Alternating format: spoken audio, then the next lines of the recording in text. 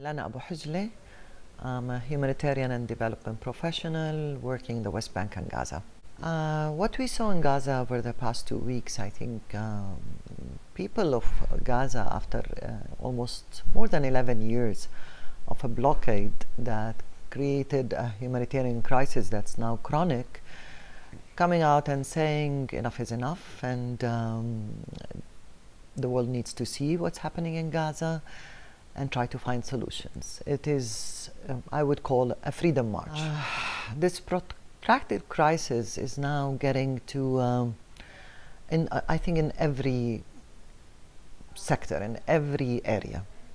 The food security has deteriorated, real poverty, the highest unemployment levels amongst youth. Even the private sector that we thought at least could keep Gaza going is disintegrating, cannot handle this type of closure anymore. The water and sanitation situation is becoming really on the edge of what I would say a catastrophe. And of course, the underlying reasons are historic, but also with the energy crisis, with the lack of electricity supply on continuous basis. I think now it's down to almost 4 hours a day that people in Gaza get electricity. The water situation, almost 90% of the water is not up to the WHO standard. It's saline, it's contaminated.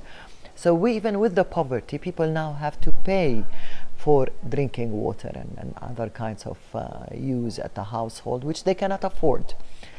I was there about 2 weeks ago assessing the water situation, and I was really struck with how now we are on a brink of a total collapse of the system. One of the ventures I got involved in was working with youth aged 15 to 22 to form local councils, democratically elected bodies. It's kind of a platform for youth to positively engage in serving their communities, to volunteer, to understand what is the meaning of ethical leadership, values. And over the past 8-9 years of implementing this venture, I came across thousands of amazing youth who, despite everything, they get up, engage, serve, believe that they are relevant, and they carved their space in the forefront of the development process and the humanitarian sphere in their own communities.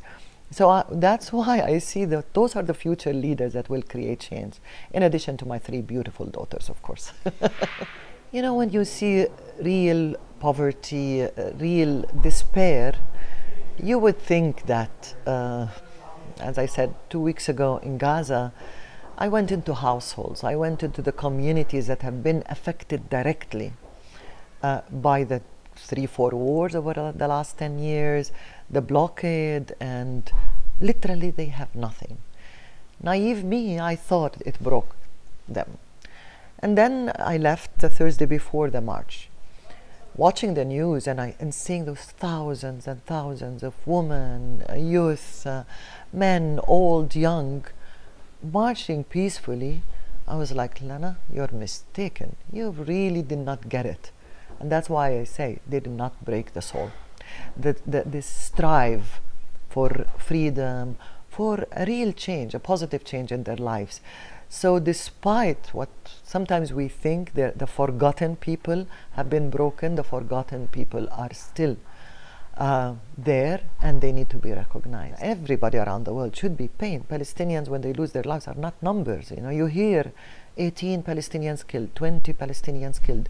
Those are, they have names, they have families, they have dreams, they have aspirations. This beautiful artist who used to do those murals in the sand, who that the night before he was killed on the first March, made this beautiful hashtag, I will return. Well, I think his soul returned. Or you know, that journalist, a father of a young, those are people that they're not numbers. So I am afraid. But I think injustice to be ended requires sacrifices, and that's something the Palestinian people till today have to do. And what angers me is, in a peaceful march, a march for freedom, there is no need whatsoever to use excessive force or what. Let the people express. But I think sometimes they need to use excessive force to show the world that this is a violent demonstration, while it's not. As a non-politician, hypocrisy. I mean, that's when we even sit as friends and talk, and we are all for the values even that America stands for, and the world calls for. Human rights apply to all, and you cannot pick and choose your causes. If you stand for justice, you stand for justice everywhere.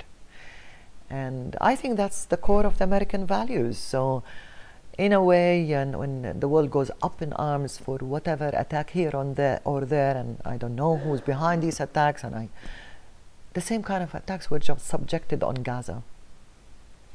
And you know, it doesn't have to be to steal somebody's life. It doesn't have to be always through bombs falling from the sky.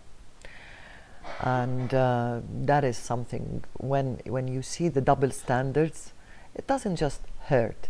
You feel that something is deeply wrong there, and it had to be corrected.